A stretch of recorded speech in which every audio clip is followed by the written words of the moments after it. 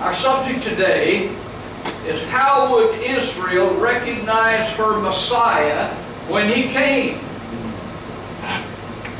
Now this word Messiah is a translation of a Hebrew word, Mashiach, and it means the anointed one. It's a verbal noun. The Greek translation of Messiah is Christos, which comes from the English word Christ. And the word anointed, meaning the Messiah, is found 37 times in the Bible. The word Messiah is only found 4 times, but the word anointed, which is the translation of the Hebrew word, is found 37 times in the Bible, referring to Christ. Now the word Messiah expressed the hope of Israel. You see, Israel remembered the halcyon days when their great King David ruled them and Israel. He was the ruler of Judah and Israel, and he was a great king. He conquered their enemies. He set them free from their oppressors, and he was a mighty king. And they looked for another like David, who would come and deliver them from their enemies, who would set them free. And so through the ages they longed for the greater Son of David to come, the Son of God, who was the Son of David by lineage. And they waited century after century, and they prayed, and they longed for Messiah to come, David's greater son. They looked forward to the day when God would fulfill His promise and send the Messiah to set them free and to end all of their problems. However, there came a day when God sent the Messiah, and His name was Jesus. But when He came, He disappointed them, because they had expected Him to overthrow the Roman government and to break the yoke of Roman tyranny and set them free once again as a nation under their great Messiah, under their great King David. And so, when He came, He spoke of peace. He spoke of meekness. He spoke of praying for your enemies. And He told them that He came to be a sacrifice for their sins and to set them free, not from Rome at that time, but to set them free from the bondage of sin. Now this they did not want. They were looking for a political Messiah. They were looking for a great king like David that would overthrow the Roman government.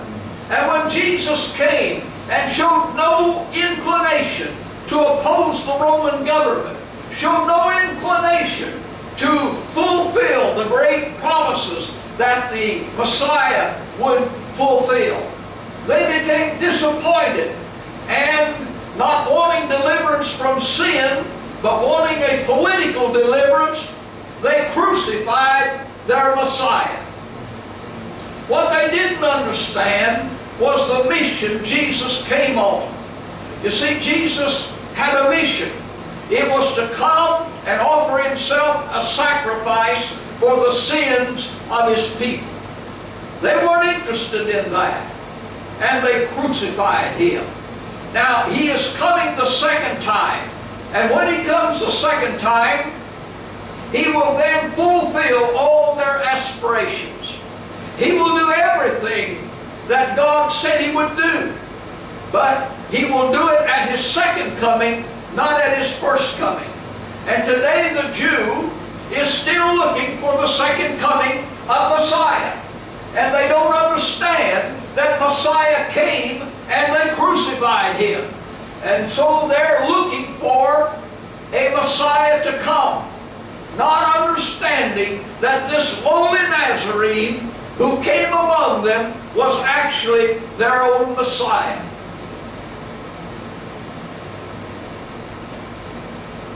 Luke, the great apostle, spoke of the royalty of this Messiah.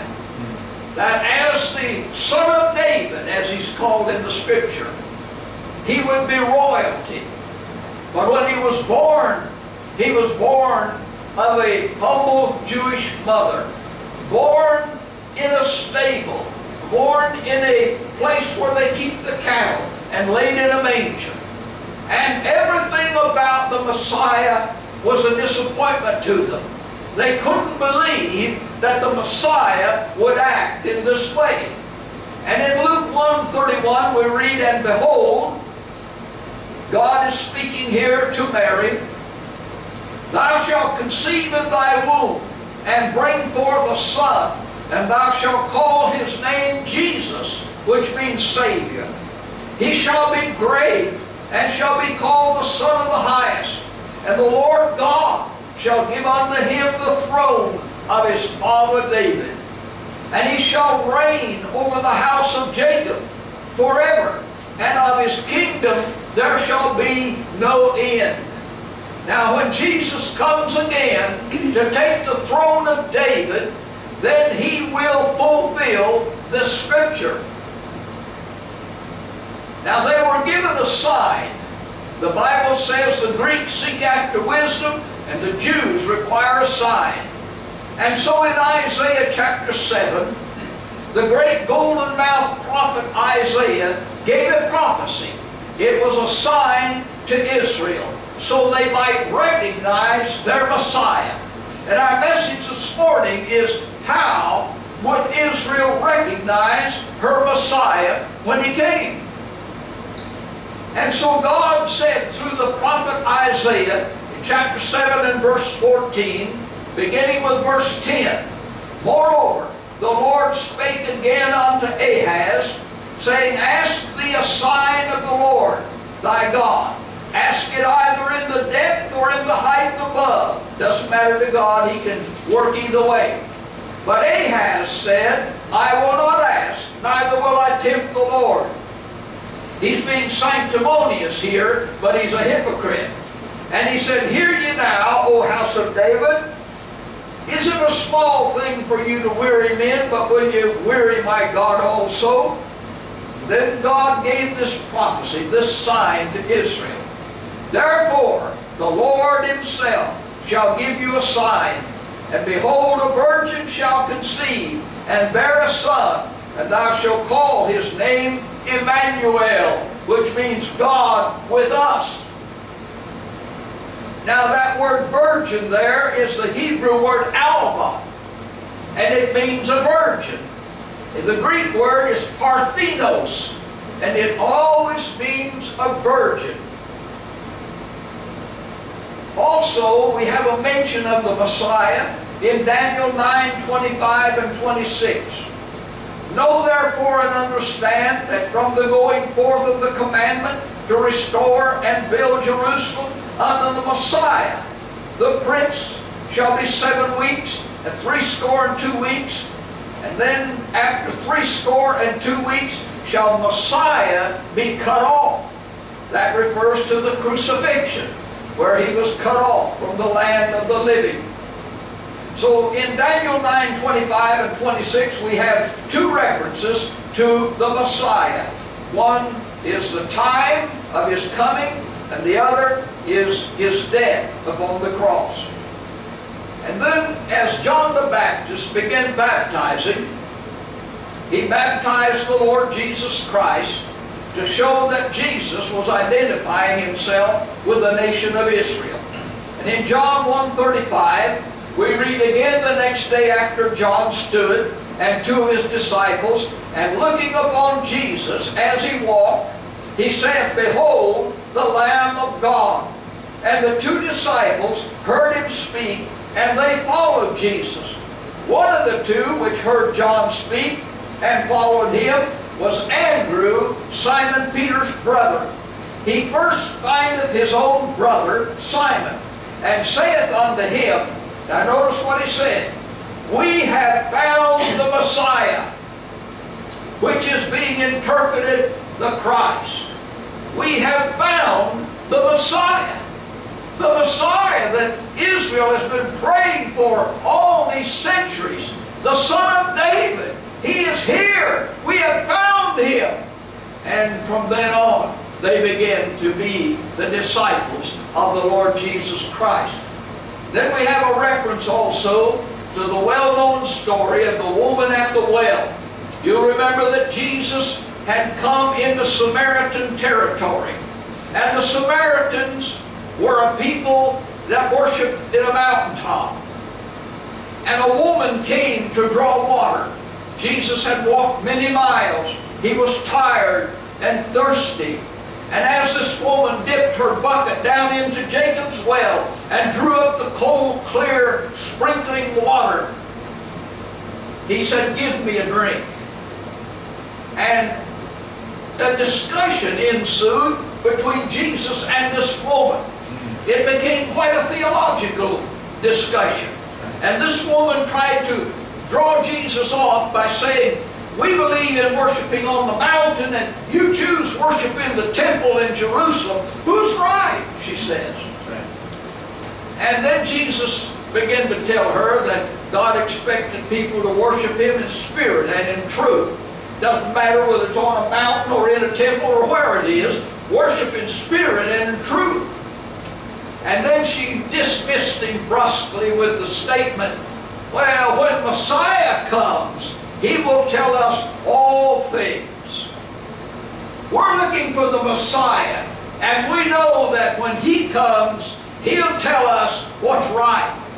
And then Jesus made this remarkable statement to her, "I that speak unto thee am He." I that speak unto thee am He. And she was astonished. She realized that this man was not like other men. He knew everything about her. She ran into the city and told the men, and they all came out to hear the Lord Jesus Christ. I that speak unto thee am He. In the Greek it is holelon sioi. It means the one speaking to you is the Messiah. That's who He is. Now Jesus made the assertion over and over again, "I am." It's a highly significant statement because it's a direct statement that He is God Himself. That's what He's claiming. And in the Old Testament, the expression "I am" was reserved exclusively for God to reveal His essence. When God wanted to speak of Himself, He used the term over and over again, "I am." For instance, in Exodus 3, 14 and 15, and 6 times in Isaiah, God refers to Himself as the I am, signifying that Jehovah is God alone, and that He is the Lord of history, the Redeemer of Israel. Thus, when Jesus said, "I am," He was making a direct claim that He is Lord and Redeemer, just like the Father is. Then we go to Acts 2:36, which states that Jesus was made Christ, that is the Messiah. Therefore, Peter preaching on the day of Pentecost, "Let all the house of Israel know assuredly that God hath made this same Jesus, whom ye have crucified, both Lord and Christ." And they said, "Men and brethren, what shall we do?" The realization was struck home to them in power that they had crucified the Lord Christ. And they cried out, "Men and brethren, what shall we do?" What are we going to do? We realize that we're guilty of crucifying our own Messiah. And Peter said, "Repent, every one of you, and be baptized in the name of the Lord Jesus Christ," and so on. Made both Lord and Christ. That word "made" means to become. That is, by His resurrection, He was confirmed as the Christ, the Messiah of Israel. Philippians chapter 2.